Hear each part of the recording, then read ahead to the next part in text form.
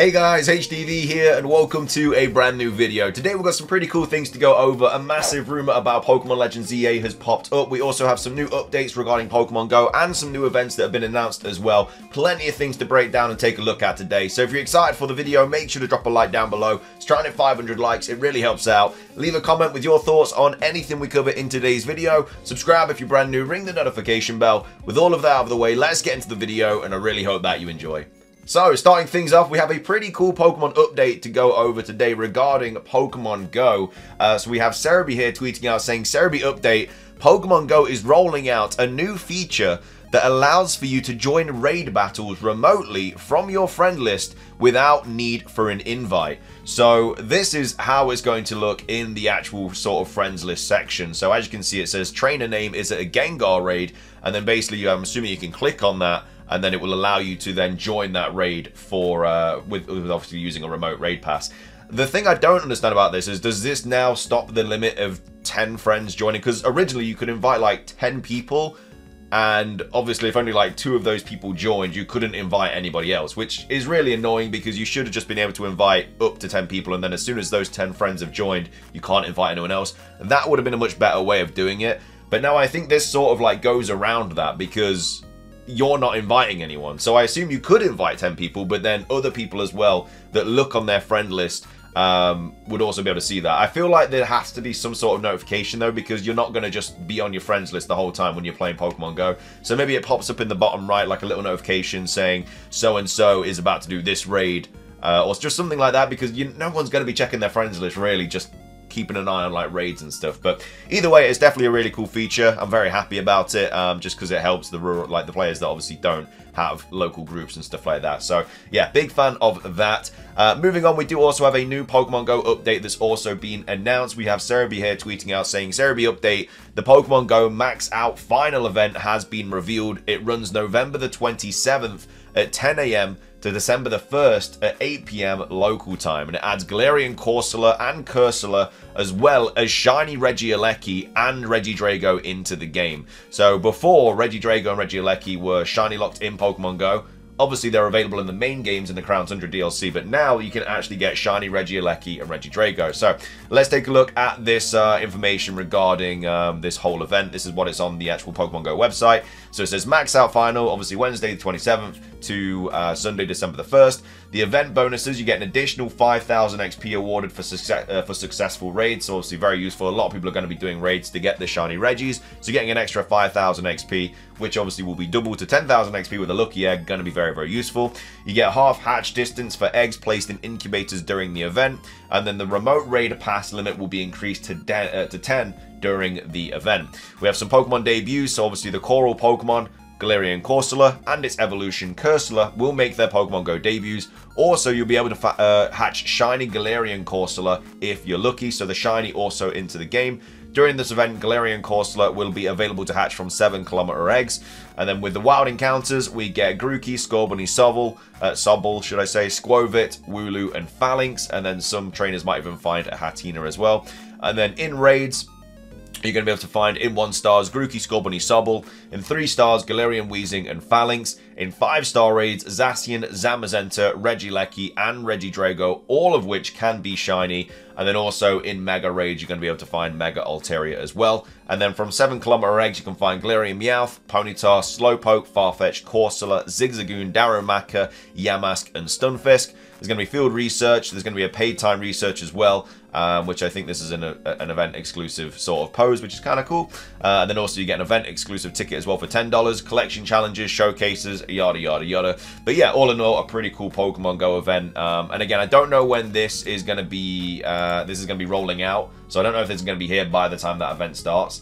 But either way, there's a lot of updates coming to Pokemon Go. So that's that. That's the mobile portion of the video. Moving on though, we have a pretty big Legends EA rumor to take a look at. It was posted on Tuesday the 19th of November, and it's just titled Pokemon Legends EA, Not Another Leak. So again, on 4chan, as always, take it with a massive grain of salt. There's a lot to kind of dissect here. There is multiple parts to it. Again, doesn't give it any more credibility. Usually when there's this much information, the credibility is not that high because in leaks that we've had in the past that are generally true, they just kind of give like bullet points every now, like just not even that many, but I don't know, that kind of doesn't make it any more credible. But when you know this much information about the game, it just seems very, very unlikely. But either way, let's read on. I feel like we haven't done a 4chan post in a while, so I'm actually kind of excited for this one. But it says the starter Pokemon are Snivy, Scorbunny, and Popplio.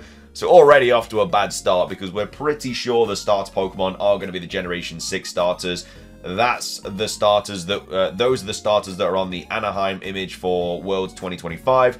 Riddler-Coup also kind of reposted that as well. So it doesn't look like it's going to be Snivy, Scorbunny, and Popplio, unless, you know, you can get the other Kalos starters very early on as well, or something like that. The game is set in a rather more modern-looking era, with a normal starter selection, like usual games. Oh, so the starters are the usual Kalos ones, but at the beginning of the game, they get stolen.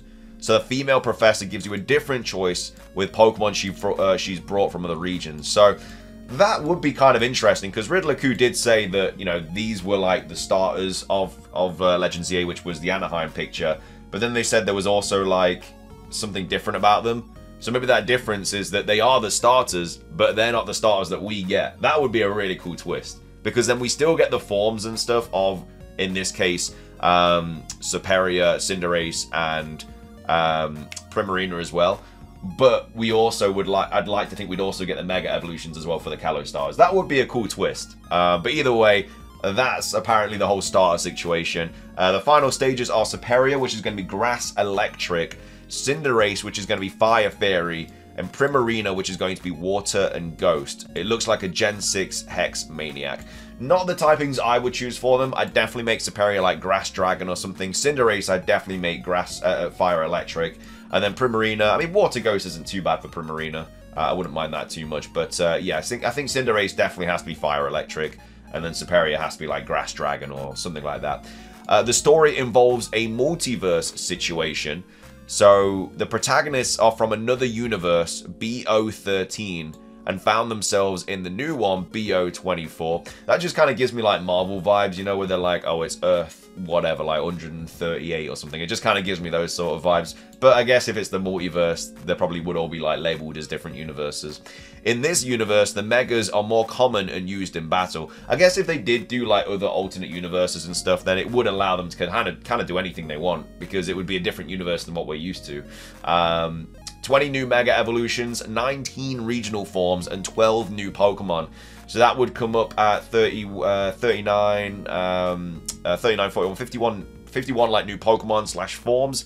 That's quite a lot. I think Legends Arceus had like 21, 22, something like that. So this is more than double, nearly triple the amount of Pokemon. And I know that we haven't had a Pokemon game this year. So that's why maybe there might be more Pokemon. But remember, Legends ZA was scheduled for 2024 originally, and it got pushed back. There is a phone-like map like in Arceus, and it's called the Z Phone. And then all the Pokemon that have a Mega in Pokemon X and Y and Omega Ruby and Alpha Sapphire are in the Pokedex. And then we have this person here saying, didn't ask. And then the Pokedex is larger than Arceus and still has requirements and quests like before, but it's not written on paper. So yeah, I mean, there's still going to be, you'd like to think, a Pokedex completion aspect of this game. There always is. Obviously, Legends Arceus revolved itself around completing the Pokedex. This time, it's about rebuilding the city or doing this sort of city situation. So the Pokedex will probably be taking a step back. It seems in this new universe, no one has ever completed the Pokedex yet. So, well, that's just terrible. Like, how has nobody completed the Pokedex yet? Riding Pokemon are back and function similar. I mean, we know rideable Pokemon are back because we've seen the patents and stuff for it. Like, that's literally legitimate information. You know, rideable Pokemon are back, and also catching Pokemon in the overworld is also back as well, because the patents have been made for this game. They go on and say, they resemble real-life vehicles, but with a twist, like a steel-electric split evolution of the regional form of Clink, resembling an 1800s bike. And then it says, each little region has a problem to be solved regarding a Pokemon going crazy. So I think that means the region of the city. So obviously it does look like it's sort of broken into a, I guess like a pizza kind of situation, and each part of the city is going to have its own little mini like region section of the city, if you will. Among the new Mega Evolutions, we have the new starter forms and 4 of the Gone Crazy Pokemon that play as the big boss. So I guess a little bit like it was in Legends Arceus, where we have the sort of big alpha Pokemon that we have to defeat. It says Zygarde obtains a new Mega alongside Macargo, which is going to be Fire Steel, Florges, Xerneas, which is going to be Fairy Psychic, and then Yveltal. So they haven't given Yveltal's typing, but they've given Xerneas' Fairy Psychic. Macargo is just really random as a Pokemon out of all these. You've got all these legendaries, and then you just got Macargo and Florges, I guess. At some point of the game, you can catch various legendaries like the Generation 3 Trio, and then you can catch the Tapus from Alola, brought there by a portal. A new Tapu is catchable. Tapu Waruru, which is the Japanese name, which is going to be Fairy Dark, and it resembles a wolf. That would be really cool. I'd like to see that. Seems the other Tapus are there to stop it because it is the guardian deity of rebellion. I mean, I could see the Tapus being in the game. Obviously, they were not in Pokemon Scarlet and Violet, and, you know, what other Pokemon were not in Scarlet and Violet? The Generation 6 legendaries now makes sense because obviously we're getting Legends ZA, so Xerneas, Yveltal, Zygarde are going to be in that game.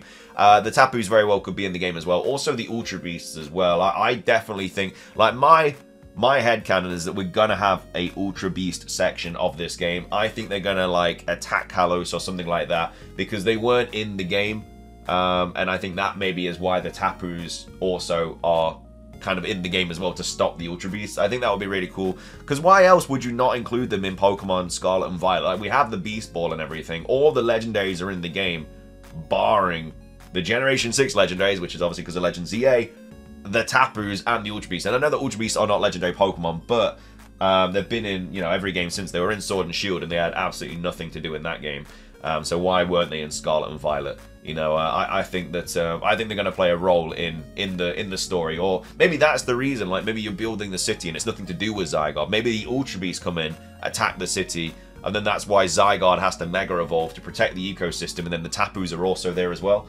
Maybe that's the whole situation, which would be cool. Like, we all think that Zygarde's going to be the evil one, but he's actually trying to protect the ecosystem. So maybe it's because of the Ultra Beast, and that would give us more Ultra Beasts as well. You'd like to think. I don't know. I think it'd be a cool idea. The A in ZA is a new Pokemon that is driving crazy other Pokemon in the game. Algnarok, which is Steel Dragon, that has a Mega as well. It's the opposite of Zygarde and wakes up when the world has to be brought back to zero. Why would the world have to be brought back to zero? Algnarok is the other 50% of Zygarde turned into something else. Okay, so it's like a sort of, I guess a little bit like a Kyurem situation with Reshiram and Zekrom, where they're just kind of like, they're a fusion, but they're also split, maybe. Mega Zygarde is totally different from the 100% form, and it's a mix of humanoid with dragon/animal features. It has horns resembling a Viking of some sort. The 10% form and the 100% form aren't in the game. I can't really see them having a game without all the Zygarde forms when it's literally about Zygarde. It just wouldn't really make sense. Yveltal, Xerneas, and Zygarde are driven mad by the A presence, how it's called during the game. You have to fight them in the Mega form to free them. And then it says, Dridagon has an evolution, which is going to be Dragon Fairy. That is the riding Pokemon for flying. Flying is a proper one and not a long glide like in the past. I mean, we got a proper one in Scarlet and Violet. You just got it through the DLC. But I guess, like, obviously with Hisuian Braviary, that's not a proper one because, yeah, it just glides down. Which, for me, it wasn't ideal. Like, the gliding thing wasn't really very good. I mean, I like the idea that in Scarlet and Violet you can actually just fly wherever you want. It just makes it a lot more like, it just makes it, it just gives it a reason. You know, when you can run fast and climb, the gliding aspect becomes a little bit pointless in my opinion, but obviously if you can fly anywhere, it's a lot better. Pancham evolves into a regional variant of Pangoro, which is going to be fighting Psychic, and it's the riding Pokemon to climbing, or rather floating, since it gives you the ability to glide and climb like it's levitating on the spot. But what's the point of having gliding when we can fly? I don't really see the point of that. I mean, climbing also, I guess, becomes a little bit pointless as well if we can just fly anywhere, but I don't know. And then it says, if you pre-order, you can obtain the Volcanion Catchable mission. I don't think that's going to be the case. I think the pre-order bonus is always, or the early purchase bonus. Like, the pre-order bonus is completely different to the early purchase bonus. The pre-order bonus is what you get from wherever you buy it from. So whether you buy it from this shop, maybe you get like a keyring. You buy it from this shop, you get like, I don't know, an extra 20 Pokeballs. The early purchase bonus is what you get from Pokemon themselves. That's been, you know, in the past, the Shiny Beldum, the Torchic, the Munchlax, the Rockruff, stuff like that. The Pokemon that you get, like the Manaphy and BDSP, the Pokemon that you get from Pokemon, that's called the early purchase bonus. The pre-order bonus is where you actually buy it from. So, like I say, Pokemon, the pre-order bonus from Pokemon is usually like an extra few Pokeballs here or there. Like the Steelbook case and stuff, like that's the pre-order bonus. Trying to think of other things that you can get. Like, I think we had like figurines for the starter Pokemon for Scarlet and Violet, Sprigatito, Fuecoco, and Quaxly. Like, that was a pre-order bonus from certain locations. The pre-order bonus would not be locked. Like, a mission would not be locked by a pre-order bonus. It's an early purchase bonus. So, because of that, I think this is definitely false. Anyway, I don't know. I can't see us getting 50 new Pokemon and forms. I do like the idea of another Tapu, and I think that's definitely plausible. I just think this is a little bit too out there. Very much fan fiction territory. But let me know your thoughts on this. Would you like it to be true or not? I mean, I'd love 50 new Pokemon or forms. Don't get me wrong. I just feel like it's very, very unlikely. And then also, let me know your thoughts on the Pokemon Go stuff as well that we've covered today. But either way, if you enjoyed the video, drop a like. Let's try and hit 500 likes. Leave a comment. Subscribe if you're brand new. Ring the notification bell for daily Pokemon content. Have a fantastic rest of your day. And until next time, peace.